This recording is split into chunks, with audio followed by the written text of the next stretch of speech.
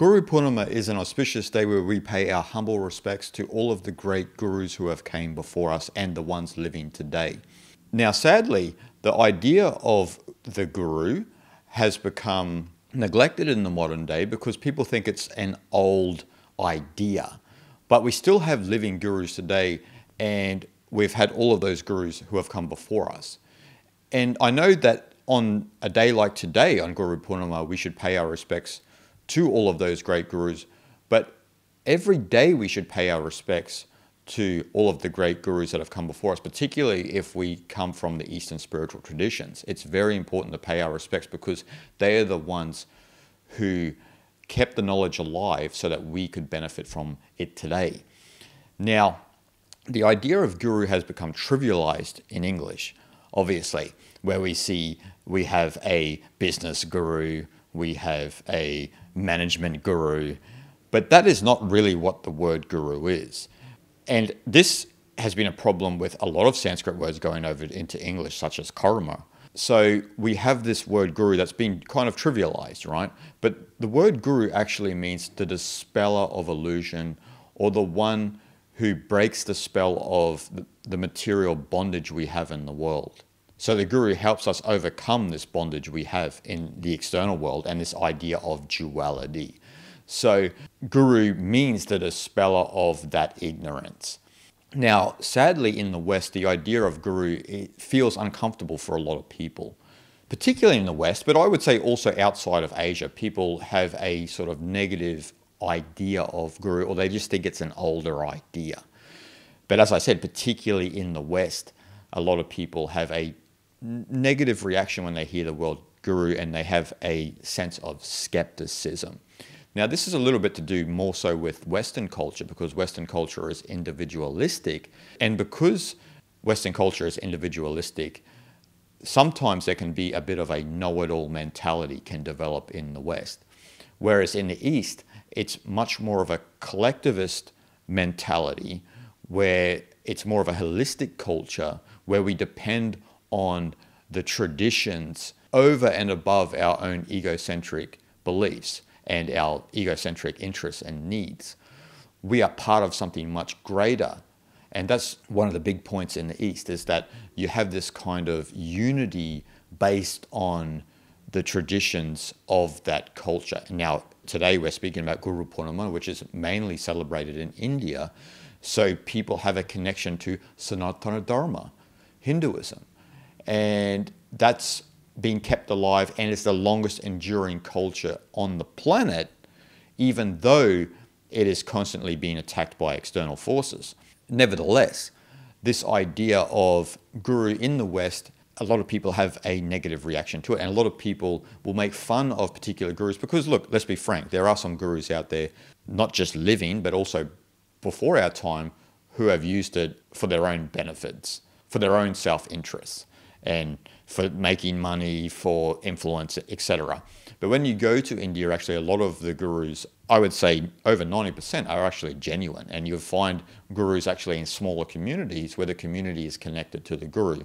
Just because you see one guru on TV doesn't mean that's how all gurus are. That may be a popular guru, and that doesn't mean that that's how the tradition ordinarily is. It's usually much more private and much more communal as opposed to worldly exposure. And so the sad thing is, in the West, we are slowly seeing the death of the expert. Because of the rise of technology, a lot of people think that they know a lot more than they actually do. And we're seeing all around the world the death of the expert, where a lot of people will not consider an expert's opinion, even though they have decades of experience in that particular field. And being a guru is no different.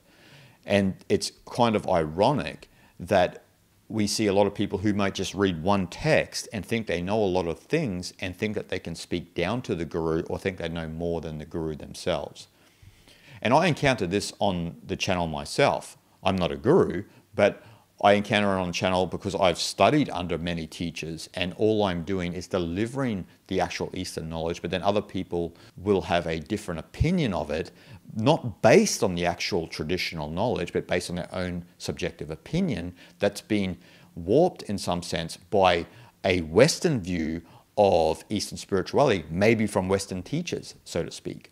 But it's important to learn directly from the source, to go to the actual source scriptures, and sometimes to learn directly from a teacher.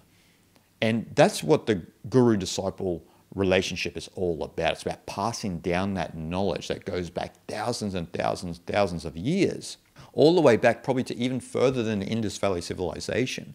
We don't really know, but we have this lineage of knowledge that's passed down from generation to generation. And so it's a living lineage. It really is a living lineage. And if you are blessed to have come across the Eastern spiritual teachings, then you are part of that living lineage, that we are all in this together, moving towards individual liberation and collective peace, step by step. And we've been doing this incrementally for thousands of years. And that's what this guru-disciple relationship is all about. And as I said earlier, there are different ideas of what the guru is, right? Because it's been trivialized in English. And so we have all of these different type of gurus, right? We've got sporting gurus, boxing gurus, etc. But in India, it's really important that, because when we use the word guru, so for example, if we look at Indian classical music, traditional music of India, the beautiful traditional music of India, the teacher themselves is a guru. This is the difference between Western classical music, because in India, going back thousands of years, I don't know so much about today, but in the traditional way a Indian musical master, guru, would learn, they would learn the Vedas and the Upanishads in tandem with the music that they were mastering. So it was required to understand Vedanta as a musical guru, because the actual tradition and all of the knowledge of the Upanishads is embedded within the music of India. And so that's why it's important. But in saying that, the ideal guru is the one who has direct knowledge of Brahman. Brahman here being the ultimate reality of existence, the substratum of everything we can conceive of, the ultimate consciousness, the supreme consciousness that you and I are, that connects us as one. And so the ideal guru is the one who has the direct knowledge of Brahman. And this is how the tradition began, from the gurus who had a direct knowing of Brahman. And this goes back to the rishis, the ones who actually delivered the Vedas, the ones who revealed the Vedas through themselves. And going through the tradition, then we have the Upanishads, the Brahma Sutras, the Mahabharata, which includes the Bhagavad Gita. And you also have the Ramayana as well. So you have all of these great texts that have come down from the Vedas, based on the Vedas, on the great knowledge of the rishis. And this is what the guru is passing down, the one who has the direct knowledge of Brahman. Now, there's not many people who have that direct knowledge of Brahman, obviously, throughout time. That's why we can probably count all of the great enlightened masters on two hands. But the point is that we all benefit from this knowledge. And when we look at this guru-disciple lineage, it's very important, as we realize in Upanishads, to stay close to a guru, to learn directly from them. And there's a few reasons for this, because obviously you're sitting close to a master who is enlightened, but also a guru has an exemplary character. They don't have to act moral. Their exemplary character is naturally moralistic.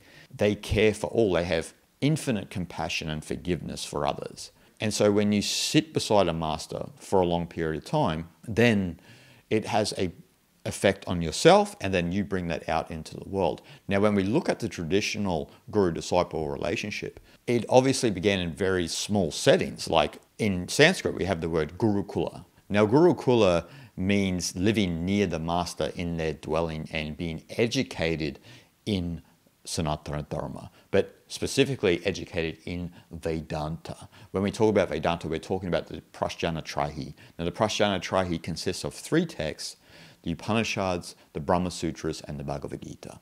Now, obviously, as you know from my previous videos, as you go further in your training, you will learn the Nididhyasana texts, Ashtavaraka Gita, Avadhuta Gita, the Mandukya Upanishad Karika, these sorts of texts. And so that's what a Gurukula is. You stay near the master and you learn directly from them. And that benefits all. And in the traditional setting, you actually had to remain with the guru for 12 years, if you can believe this. Not in all schools, but generally there was this idea of a 12-year period where you would go through training with a guru. And that's when you would be tested at the end of the 12 years to see if you were actually ready to actually deliver the knowledge yourself and to continue that living lineage. Not all would finish that, obviously, but there would be a very small minority that would finish that and then take the knowledge out and deliver it to others. And the reason why this happens is because the guru is not no ordinary person. They're no ordinary person. They've gone through their own training, and to become a guru, as I said, when you do have an exemplary character, you actually have to go through a process of purifying the mind. A lot of people get this wrong, particularly Westerners who study Eastern spirituality, where they think that, oh, I just know this knowledge, now I'm enlightened. And it's like, well, yes and no. It's as Ken Wilber said, you can still be a spiritual a-hole after enlightenment, so to speak. And now I'm not saying that any of these Westerners who claim this are enlightened, but they miss the point where you have to go through a sense of purification to understand the deeper aspects of Vedanta especially. And that's why the guru is a kind of healer in some sense, because they clean our eyes of the illusion of Maya, of measuring the reality into this and that, which is what Maya is. It's the measurement of reality according to our own conditioning, according to the socialization process that we've gone through. And then what the guru does is they apply the non-dual medicine of Brahman into our mind. And this is encapsulated with a beautiful verse within the Guru Stotram, which states, "Salutations to that glorious Guru, who, when I was blinded by ignorance, applied medicine and opened my eyes." So in the Guru Stotram, it's even saying that the Guru applies medicine and opens their eyes. Now this medicine is obviously the knowledge of Brahman. That's the medicine we're talking about. Medicine here is referring to the wisdom of the ultimate. That is the ultimate medicine anyone can have. No medicine in the world can compare to that knowledge. And that's the importance of being with the guru. So in conclusion, guru is not an old idea, and we shouldn't have a negative reaction to it, because part of the spiritual path is humility and deference. Now, as I mentioned earlier with the death of the expert, a lot of people have a problem deferring to someone who has more knowledge or is more skillful at something. And this is becoming a big problem in the world, not just in the West, because we're becoming so individualistic and we don't want to think that other people have more knowledge than us. And what I've seen also in the West is a lot of people have a problem deferring to even their elders these days. And so a guru's got no chance if that's the case. I remember growing up when there was a big emphasis on respecting your elders, even if they were in the wrong sometimes. It's part of paying respects to those who have come before us. Sure, there is a limit to that, but we often don't get to that limit. Usually in ordinary life, we can just pay respects to our elders or to anyone in general, and we can defer if we have the humility to do so. And this is a problem with people disrespecting the guru-disciple relationship and a guru themselves, because people have a problem with deference.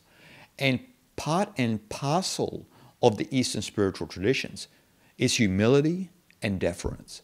You need to have the humility to defer to the one who has the knowledge. And if you are not willing to do that, then you will never have the knowledge, because that humility is a priority in understanding the deeper knowledge. You need to lower yourself to have deference to a guru to understand that deep knowledge. That's why we bow.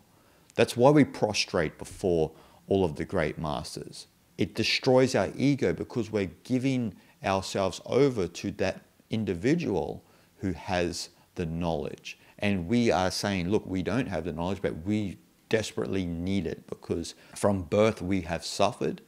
Sure, we've had momentary moments of joy, but they never last. The suffering comes back. And it's based on our own conditioning, our own socialization process, which builds this illusion of this identity. And the guru is there for us. If we have the humility and the deference to pay ultimate respect to them and to learn from them sincerely. So in conclusion, I'd just like to pay pranams to all of the great gurus living and who have attained Mahasamadhi before us. And let's hope that we can all have the humility and deference to continue this lineage far, far into the future. Shanti, Shanti, Shanti.